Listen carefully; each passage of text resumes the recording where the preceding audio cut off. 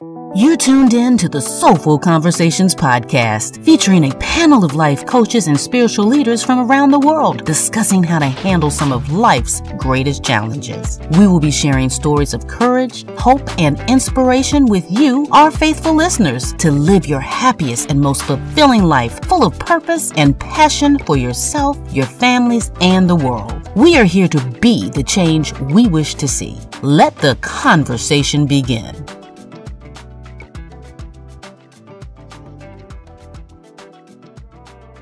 Welcome, everyone, to the first episode of the Soulful Conversations Podcast. We are so excited to be talking to you today and bringing together people from around the world talking about life's greatest challenges for all of us and sharing lessons that we've learned with you and having a great, frank discussion about them. So I'm going to let our co-hosts introduce themselves. Stephanie, your turn. Hello. My name is Stephanie Young, and I am from the big town of Paris, Texas. And I'm a certified life coach and a published author. And I'm so excited to be a part of this wonderful journey with you all. Thanks, Stephanie. Katie, your turn. Hi, everyone. So happy to be here. My name's Katie Gilbertson. I'm originally from New Zealand, but live in Vancouver, Canada. I'm a holistic nutritionist, life coach, and Reiki master practitioner. And I'm just, as I said, very excited to be here and to connect with all of you. Oh, thank you so much. And our special guest today is Herb. Would you like to introduce yourself? Thank you for inviting me. I'm Herb. I'm from the Netherlands. And I kept running into all kinds of things like ghosts and other spiritual things. So all of a sudden I knew things, and now I'm here to share. Thank you. And I forgot to introduce myself. My name is Dawn Earhart-Whitty. I'm in Los Angeles. I'm a life coach, an author, a speaker, and the founder of the Desire to Inspire Foundation, an organization that helps spread love around the world. So today we are so excited to be talking about connections, our connections, and then our connections to each other and the world beyond. And I wanted to start it off by one of my favorite words. When I went to Africa on one of my trips, I heard the word Ubuntu. And it was one of the greatest words I'd ever heard because it means I am because we are. And it's that we're all connected to one another. So something that happens to me doesn't only happen to me, it spreads out through greater energetically throughout the universe. And I wanted to read this story really quick. It's very, very short about Ubuntu. And I thought it was very, very beautiful. It says, in certain regions of South Africa, when someone does something wrong, he is taken to the center of the village and surrounded by his tribe for 2 days while they speak of all the good he has done. They believe each person is good, yet sometimes we make mistakes, which is really a cry for help. They unite in this ritual to encourage the person to reconnect with his true nature.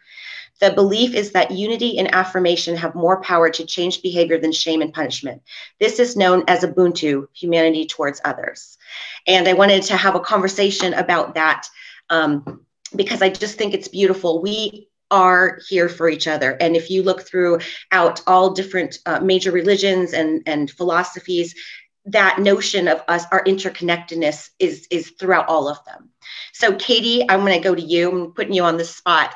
I would like, since you were the one that kind of had the notion of talking about connection for our first podcast, I would like you to talk a little bit about how you feel that is, how important you feel that is.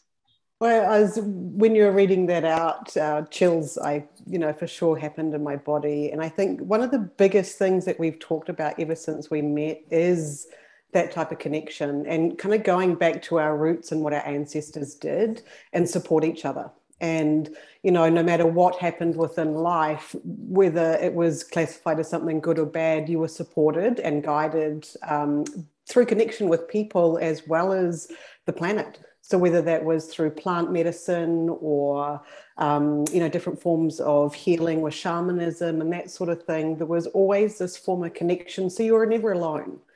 So you didn't have to witness and experience that thing by yourself. Whereas today we've become so disconnected to ourselves, to each other, to the planet, that so many things we feel we have to do alone, and it becomes a real big struggle. And what you just read kind of really puts forward all those beautiful things that our ancient tribes of everybody where we came from used to do naturally. And it's it's one of the things that I found within, especially meeting both of you and now Herb as well, that there's, you can have connection. We're disconnected today in today's world in a different way, yet we can connect via Zoom and online. So we start to utilize that platform in that way that we can do that. And I'm really grateful to at least be able to have that during these times of even more uncertainty and disconnect than we've ever had before. And that was one of the biggest reasons I felt that today's topic was so important, to be connection. How do we connect back to ourselves? How do we connect to somebody else? How do we connect to like-minded people? How do we connect back to the planet and the food that we eat and basically our energies and everything else that we have in life? And I think that was a great way for us to start this, is let's connect together and let's connect out to the world so other people can start coming in and sharing it and connect to others to also come in, so we can build a beautiful community of support.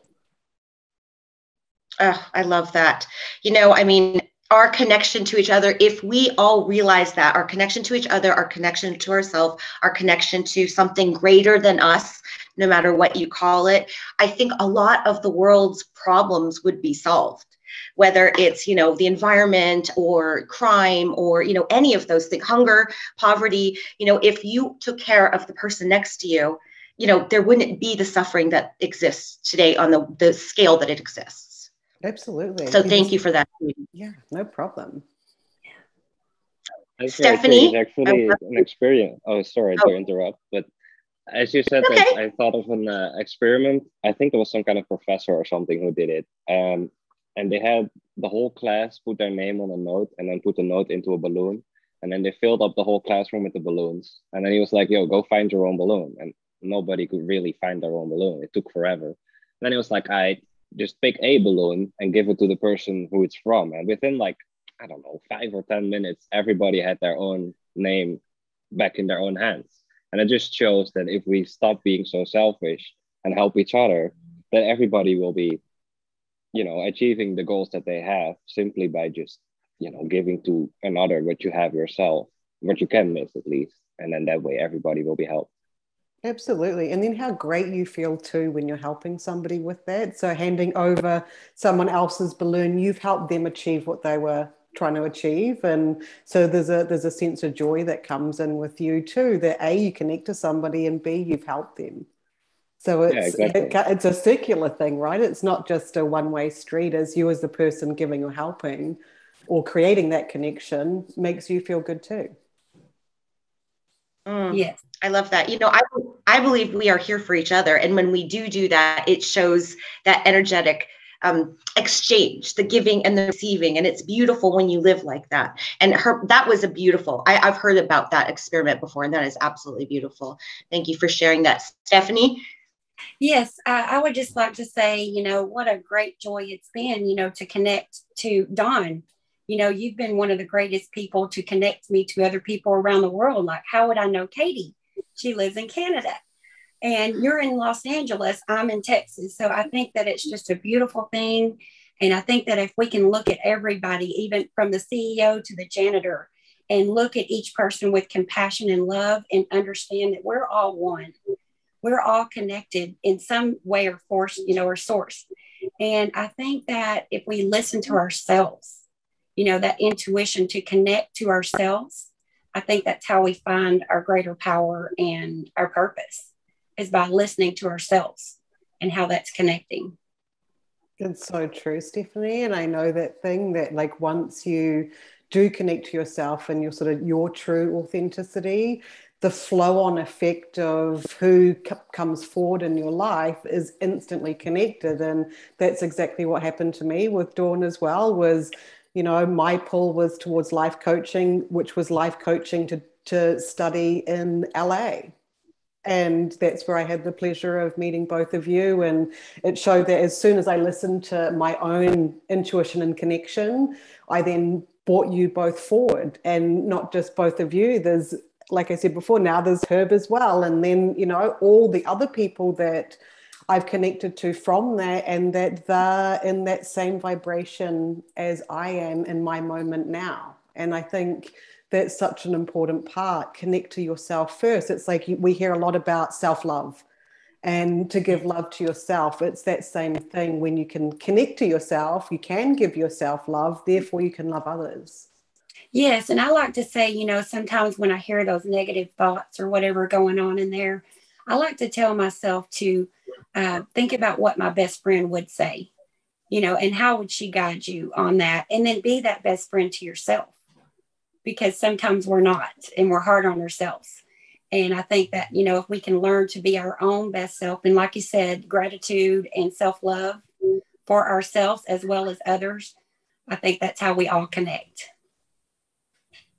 We're on that same vibration. Yeah.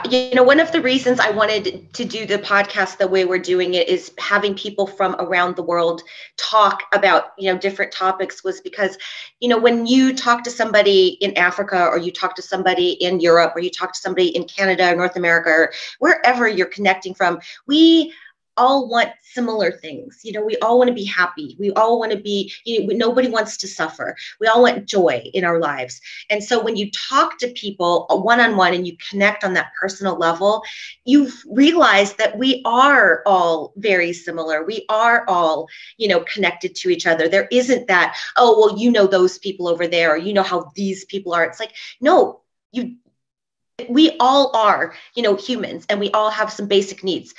And we're all different, which makes us like those beautiful flowers behind you, different colors, different shades, different sizes, different, varieties. But again, they're all beautiful flowers.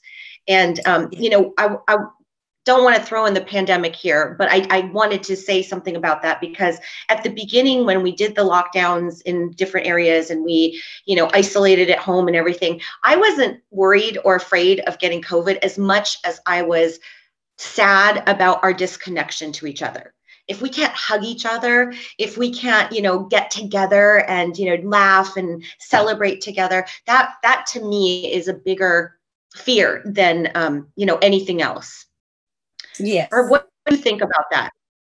I think if you talk about connection, there's so many things, but pandemic related, I guess, this social distancing and everything, and just in general, the way people view the world nowadays clearly shows whether they themselves are either connected or identifying more with their ego or their soul.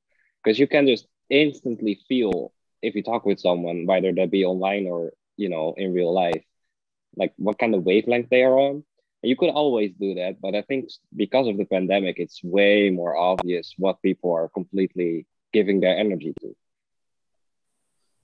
And there's a lot of people that are just connected with or identified more with the ego and connected this with the media and all these things. But then if you just go into your normal life, there's not actually really that much going on. I think that's a really good point.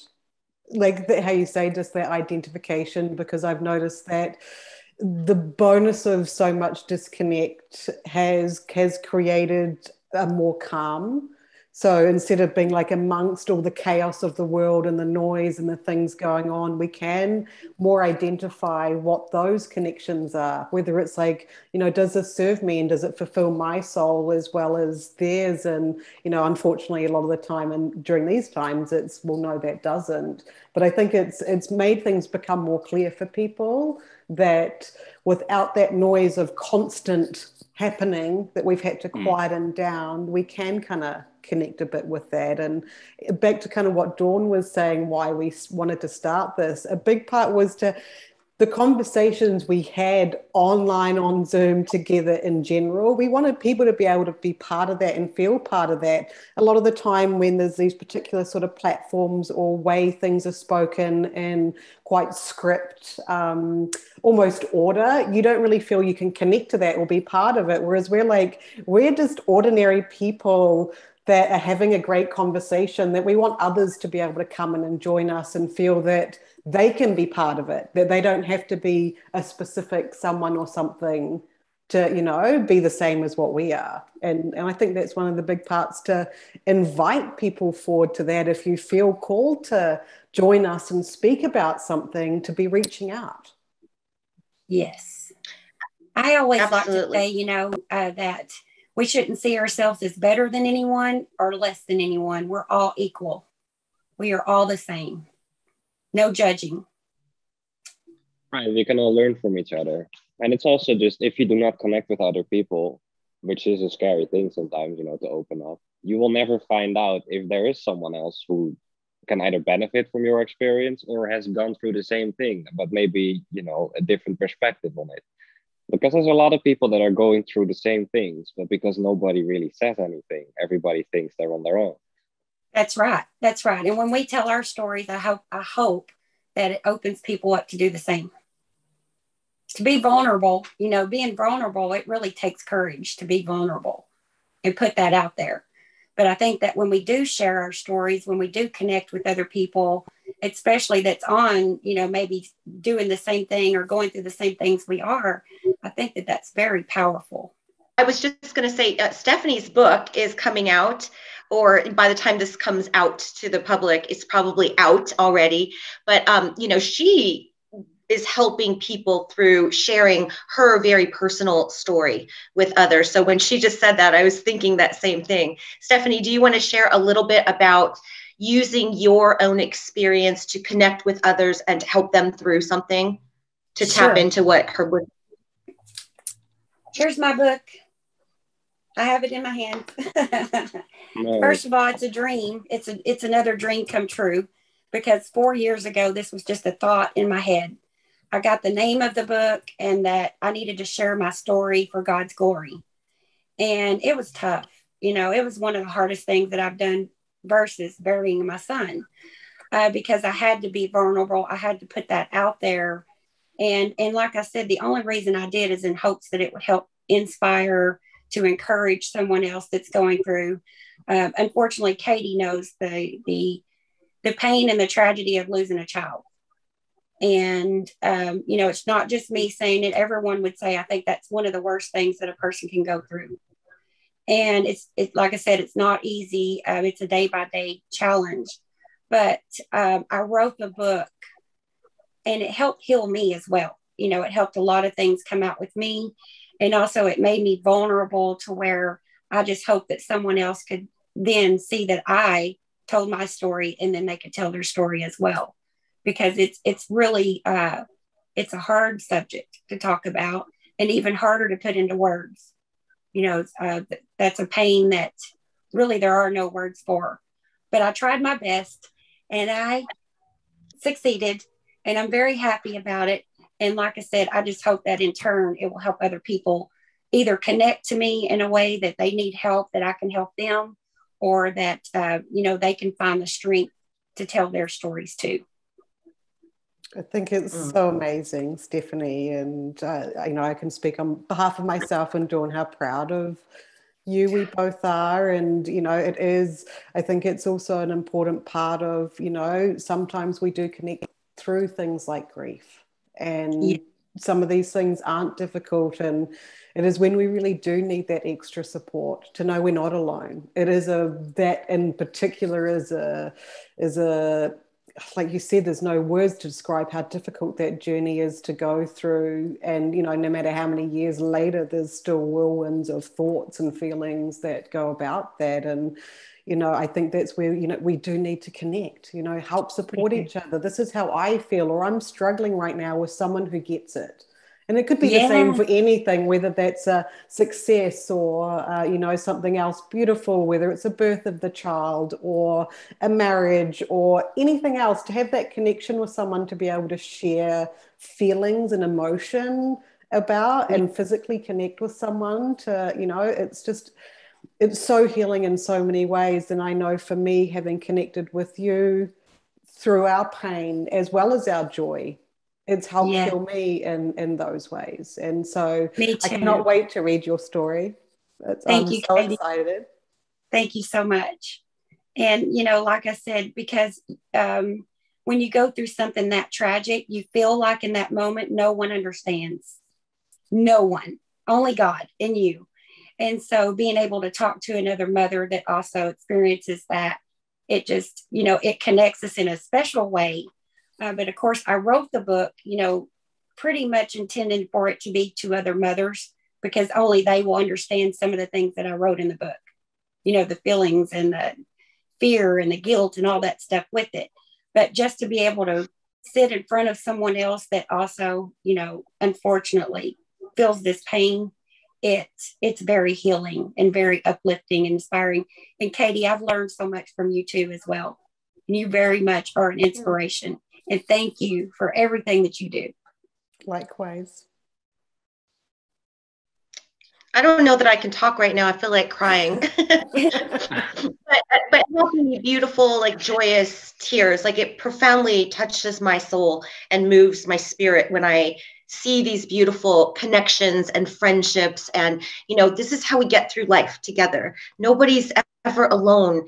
Reach out when you're feeling alone, because there is somebody out there that can understand your pain, maybe not exactly the same thing that you've gone through, but something similar, and can be there and just hug you and tell you they love you. They might not be able to fix it. Not all things are able to be fixed, but at least just that love that you can connect soul to soul with somebody else. It does make a huge difference no matter what we're going through. It does, because, at first you don't want to hear nothing. You're just, you don't want to hear anything. And you're not open to anything. But then as you grow and you heal and you transform through it, then that person that is brand new, it's something that can help them through that time. Because at first it's such a challenge, just to even grasp your head around what's just happened. And like I said, it's been 10 years since my son has passed away.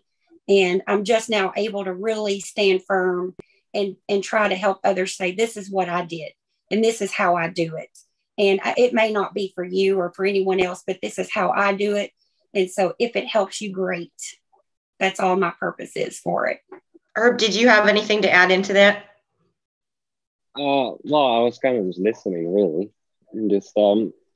But I think that's a beautiful thing. And that is just a part of being human, I think. First of all, a lot of times we don't want to share because we judge things, even though everything is just an experience. So, you feel like if you're going to share, then somebody else is going to be trying to debunk your own personal experience, which happens a lot. Yes. So you close off more. And then it's also just the way our whole world is designed at the moment. It's not exactly for unity, so to speak. So I think it's a really beautiful thing that more people are like you, trying to share their own stories through things like books and other mediums, because we do really need that. Because at the end of the day, how deep you want to go don't matter. If you're like spiritual or aliens, whatever, you're here and you're human. And we have so many emotions. Like, it is really difficult sometimes, excuse my language. So connection is just the most important thing. Yes, you just ruined our G rating. I think you just made it real. Right. No, it has to be real, because we know we use those words. It's just part of life. Yeah. Sometimes more than others. Well, so I love all of this. I was looking up a few quotes, because I love quotes. You guys know how much I love quotes. And I found one from Gandhi about our connection to each other. And I wanted to read that too, because I thought it was very beautiful. He said, "I believe in the essential unity of all that lives. Therefore, I believe that if one person gains spiritually, the whole world gains. And that if one person falls, the whole world falls to that extent." And I do believe that it is true. We are here for each other. And so if anybody is looking for their tribe, find your people. I will tell you that has extraordinarily changed my life.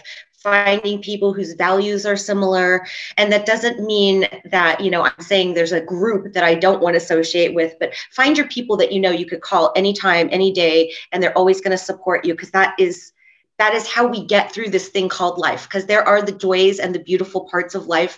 Most of life is that, right? But there are those moments that are hard and difficult and challenging. Even though we're life coaches or we are authors or whatever, we're still human and we still go through everything. And it's just a matter of learning some tools and how to get through that a little easier than what it may be had you not made that connection. Yeah, and I think it's that thing when we you know, when you do find your tribe and those connections, a lot of the time when you are falling, they intuitively know to support you. And Yes. that's been something that's been amazing for me, is that I will get a message of love just right when I need it, without even having to have reached out.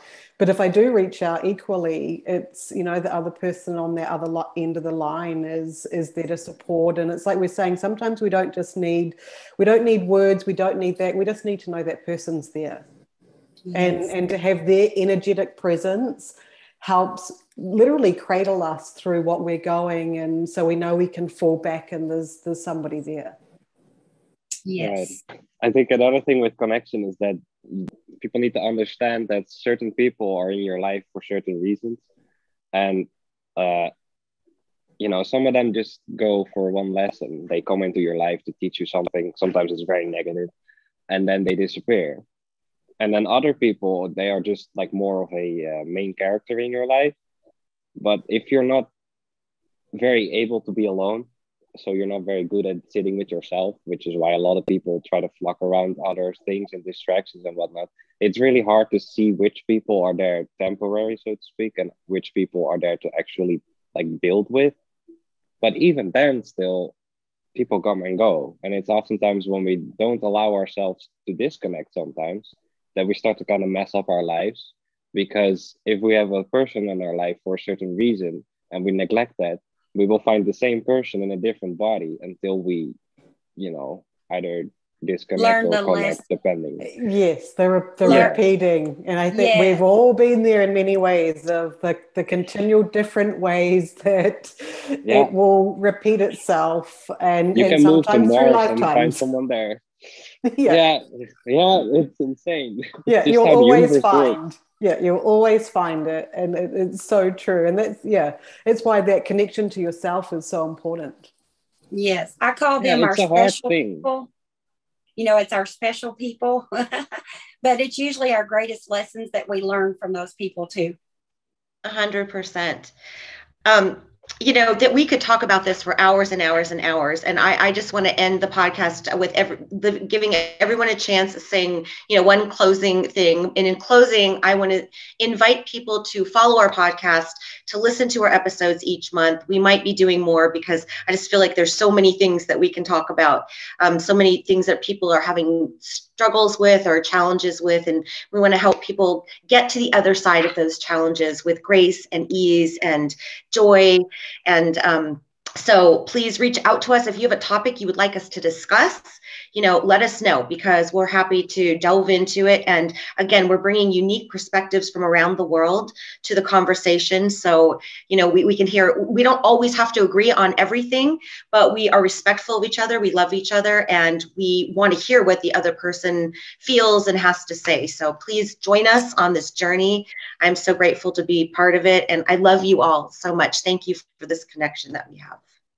Stephanie, did you want to end? Yeah, I just want to say, I think that it's beautiful, and thank you if you're here. You know, there's really no telling what all we're going to talk about, because it is just soulful conversations, just friends having conversations. And all we want to do more than ever right now is put our love and compassion into the world, because there's not very much of that going around. And so we just want to spread the joy, the light, the inspiration to just help in any way that we can. If it's something you needed to hear that day, great. If it's not, join in next time, because it probably will. And just thank you so much for everybody's support. I love you all so much. And I'm so glad to be a part of this. Stephanie. And me too. I think both of what you both said is what I wanted to say as well, in a different way. And I want to thank everybody who connected. I want to thank the three of you for connecting today with me and being able to have this conversation that's lifted my spirit and my soul, and, you know, to outreach to anyone else who is going to connect into us. And please do reach out with anything that you would like us to discuss. If there's something that you feel you could bring to it, we're open to discuss that with anybody. And, you know, just remember that, you know, we're each individual, we're all unique, we're all special, and we all have our place in the world. And, you know, we're grateful that you're in it. And much love to to you three and to everyone else out there. Oh, thank you so much. Herb, would you like to leave us with your parting wisdom? Well, first of all, thank you for inviting me. I agree with everything you guys said. As I was thinking, I think I want to say that don't be afraid to try new things or try the scary things in the unknown. Don't be afraid to fail or get rejected, or, just don't be afraid of pain and things that we seemingly call negative, because they're not. If you never try something new or never get rejected or whatever, then you're always going to stay the same. And that's no fun. Good point. Awesome. Beautiful. Very good point. Thank you so much. Bye, everyone. Bye. Bye-bye.